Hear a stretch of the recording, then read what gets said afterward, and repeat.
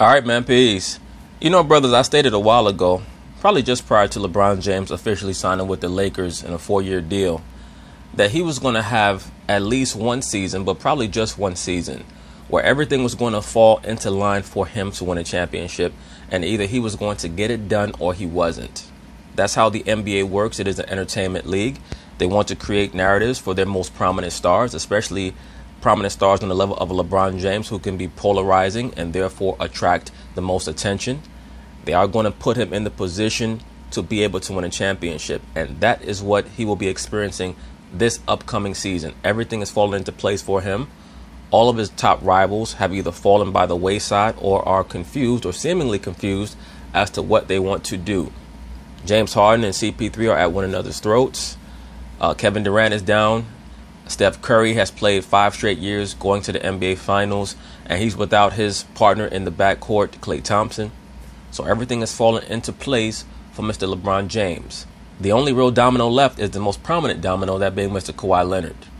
Can LeBron James bring him into the fold, or will he go back to Toronto and most likely meet the Lakers in the finals at the end of this season? According to Mr. Ryan Hollins, LeBron James has a 1-year window to win a championship, and I'm prone to agree with him because we have to understand, once these top-level athletes get past the age of 33, 34, each year is like 5 to 6 years of aging on their bodies. Athletes age at a different level than regular people, obviously. We age year by year. Athletes after the age of 33, 34, they're aging at about a 5 or 6 year clip per year because of the mileage on their bodies, especially championship-level athletes. So, of course, you're going to talk about it, and I'm going to chime in. When Anthony Davis declined his $4 million signing bonus after signing with the Lakers, he sent the message that a championship ring is more important to him than the money. And of course, they are making a push to sign the big free agent prize of Kawhi Leonard. So Ryan, without Kawhi Leonard, how long is LeBron's championship window? He got 1 year, D. Jones. I agree. If LeBron James does not win the championship this season, you have Kevin Durant coming back the year after this. You have Kawhi Leonard, who will presumably be even better after this season. Remember, he just turned 28. Most of these top players enter their prime at around this time, 27, 28, 29 years old. LeBron is not getting any younger. It would not shock me, to be quite frank with you, if the Lakers were to get knocked out of the playoffs this year. Of course, I'm going to pick them to probably get to the finals, at least as of right now. I'll make my official picks somewhere along in the preseason this upcoming NBA year. But as of right now, I would say that the Lakers will probably make the playoffs. But would it shock me if they got knocked out in the second round by the Denver Nuggets or the Houston Rockets or the Utah Jazz? No, it would not. Because LeBron is going to be 35 years old. He still does not want to post up. He loves to face up.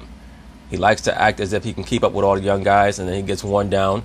That's why he does not play defense in the regular season and it tends to trickle over into the playoffs. I'm not quite sure how much defensive help they're going to have on that Lakers squad this year. I'm guessing that LeBron James is going to assume that Anthony Davis is going to play all the defense. That's probably why they're so desperate to see if they can get Kawhi. We had the memes, and I thought it might be too. He's got 1 year. 1 year? What the hell is that? What the hell is 1 year? Is that singular or plural? I say it because the key word was what? A LeBron James championship. Not an Anthony Davis, not a Kawhi Leonard, not somebody else's. LeBron James is 34 years old. This is why I'm confused as to why Kawhi Leonard would even consider going to the Lakers. I'm sure that they're promising him the keys to the franchise, which is what LeBron loves to do with many of his secondary stars on the squad. Even though at this point in their respective careers, Kawhi Leonard is most likely a better player than LeBron. He certainly is a better player than LeBron when it comes to offense and defense, but still in all, LeBron believes that he is the best player in the league, and reasonably he should. He's going to look at anybody who plays with him as a secondary star, and right now, Kawhi has been the best player on 2 different championship teams. Why would he want to go to the Lakers and play with LeBron for at least 3 years, and have to deal with that nonsense and also have to endure not getting the credit that he deserves for being a great player? I guarantee you that if Kawhi signs with the Lakers and they go to the finals, LeBron is not going to be a Steph Curry type with Kevin Durant. He's not going to take the background. He's going to go for that finals MVP, and he's not going to give a damn who doesn't like that. I just think that everything is perfect right now for Kawhi in Toronto. He has a great complementary roster. Pascal Siakam, to me, has the potential to be a modern-day Scottie Pippen. You have Kyle Lowry, who's a scrappy guard who's made multiple All-Star teams. You have Marc Gasol, who's still, at this point in his career, an all-league defender. You have Serge Ibaka, who's a great supplementary defender. You have Fred VanVleet, who's great off the bench. You have the chance to run it back. And on top of that, you can really put your feet in the ground and leave your imprint by defeating LeBron in the finals potentially. Why would you go to the Lakers and join up with LeBron? I promise you, that's going to run contrary to the energy that Kawhi Leonard seems to exude. He just missed the most games he's ever missed in his career. And we play, well, they play in the day and age that is not the Michael Jordan, is not the Kobe era. The pace that the NBA's played at is in the 120s. Now take a second. Look across the league. KD is down over in Brooklyn. The Splash Brothers, one of the Splash Brothers is injured.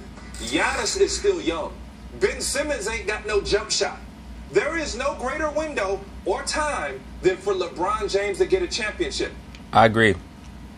And keep in mind, I'm not talking about a Kawhi. I'm not talking about somebody else dragging him to one. Wow. A championship in what you say is LeBron James. Dragging him to a championship? He 34, dog. He ain't getting no younger. He ain't getting no younger. That's what we're talking about. He's 34 and he has the mileage of someone who's 40 years old. I don't give a damn how good his biochemist is, how many syringes he has in his locker, how many weights he lifts. He is going to age. And eventually, you're going to see that decline. I think that we saw a bit of it last season. LeBron right now can't guard anybody. He's a bit too muscle-bound. Dragging him to a championship? Does he not get older? Is he not going to age? I'm going to tell you this. Talk to me. LeBron James' window for winning championships is till he retires. Okay. There goes that toxic LeBron entity. And the reason why is he puts so much emphasis on his training in the summers, during the season. It's not just, I'm going to work out, lift all these weights in the summertime, and then when the season comes and we got 3 games in 5 nights or 4 games in 6 nights or whatever, I'm not going to do anything. He's always has maintenance. Mike Mancias, his trainer, has been with him since day one. Okay, LeBron puts so much emphasis on training, eating right, being prepared every single year to win championships. That's his only. Once again, this dude Damon Jones talks about LeBron James like he's 6-3 in the finals or 7-2 in the finals. It's very obvious that whatever LeBron James is doing is not truly working when it comes to the championship level, because he's only 3-6, and two of those 3 championships he really should not have even won. Like, I don't think people understand that. Like, it's not even an attack on LeBron's legacy. It's just fact. It literally took 2 miracles for him to win a couple of those championships. Going into this year, we got to win. It's about winning it all. It's not just showing up and now we got AD. We're going to get to the playoffs, and now we break the streak of the Lakers not being in the playoffs 6 years in a row. I'm not here for that. I'm here to win it all and win it at the highest level. So every year he steps out there, he has a window. He has a window. Yeah, that's not the question. But Damon Jones, once again, because he's a fanboy, he has to answer like a fanboy. See, whenever you're a fanboy, your rationale is clouded. That's if you even have the ability to speak according to rationale, to have a logical mind and make real points based on empirical data and substance as opposed to your feelings. Championship. You're telling me that the mind and body aren't 2 different things? No one's saying that his mindset is not to win. His body is only going to be able to take so much pounding at the NBA pace. Let me ask you this question. Okay, last year he got hurt. He missed 18 games. He only played 55 games. What did he average? What was the record of his team, dude? See, this is why people can't take LeBron James fanboys, especially on television, because they always say the same shit. What did he average? And LeBron understands that. That's why he goes into self-protection mode at certain points in the regular season or the postseason, where he wants to make sure that he gets his numbers so that people cannot blame him. LeBron knows that 30 years from now, if this society's still around in 30 years, people are going to look back into the record books and they're going to say, yeah, well, LeBron got swept, but he averaged 33, 10, and 9. LeBron understands that, and so do his fanboys. Eight and 8. Okay. In his 16th season. Okay. So don't give me all that. Barring injury, every year that he steps out there and puts a uniform on, him and his team has a chance to win a championship. You'll notice that LeBron James's fans say the same thing as Russell Westbrook's fans. They always go to the stats. Not understanding that those players are supposed to put up those stats because the offensive system that they run totally caters to what they do. The offensive schematics of their team has the basketball in their hands at all times. So if you have enough experience on the basketball floor, especially on the offensive side, you know how to get your numbers. So the window is open until he retires. Wait a minute. You even thought that last year. Before he was injured, you thought that he had the chance to win a championship with the team he had last season. Yeah, because listen, I played with him, coached him. Loved him. And we were in a lot of situations where we didn't have the best team, but once we got to that playoffs, oh my God, the light turns on. And the light turns on and LeBron put up numbers and we lose in the finals. It's happened. 2 years ago, his last year in Cleveland, we probably should have lost to the Indiana Pacers in the... I agree with you. But once again, Damon Jones, that was in the first round of the playoffs. Okay, dude? We're talking about championships. He does not seem to understand the question. Nothing against Damon Jones. But the brother does not seem to be the sharpest knife in the drawer. The question is, how long is LeBron's championship window? And he's talking about the numbers that LeBron puts up in the first, second, and third round of the playoffs. That's not what the question is pertaining to.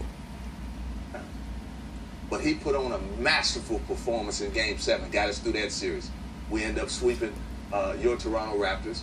That ain't my Raptors. When did we go my Raptors? And then, listen to this.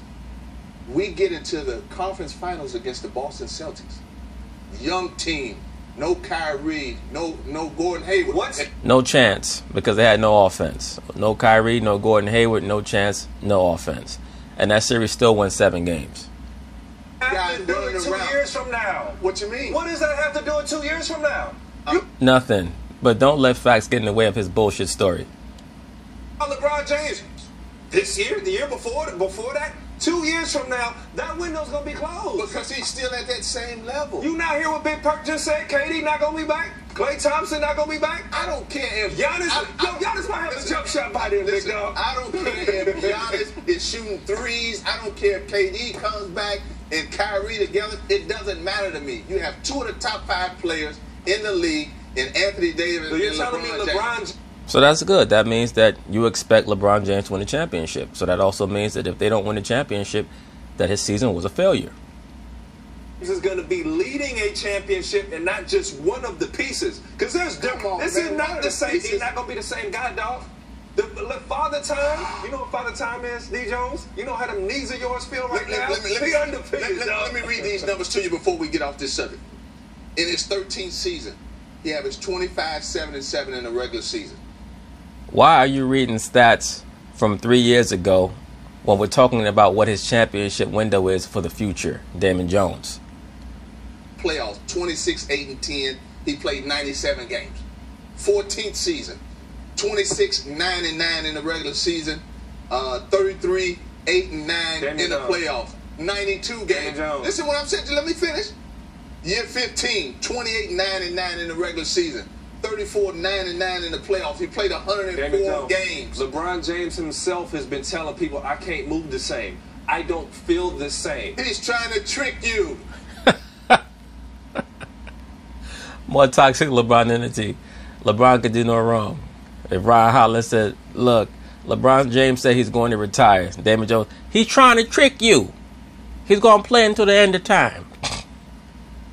He's trying to trick you. I'm telling you right now, next year, the year after, until he says, hey, I'm done, and I'm ushering in Lil Bronny, his window. So you're telling me he's going to be playing the same minutes? He's going to have the exact same load? Because I'm not saying he may not get another championship. Yeah. Let me say this. LeBron James is going to need a lot of help at this point in his career.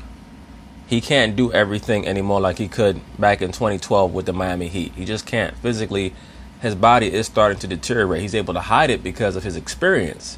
And he knows that the main metric through which he's going to be evaluated are his offensive numbers. So he knows that as long as he concentrates on the offensive end, gets his 27, 8, and 8, the deterioration that is very obvious to those of us who know what we're looking at is going to be very difficult to quantify because of his numbers.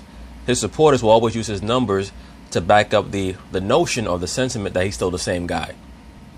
I thought one of the more relevant metrics on LeBron James was utilized a couple of years ago in the playoffs, the 2018 playoffs, when it was stated that, according to the official trackers, LeBron James was the slowest player in the NBA playoffs, meaning he moved the least.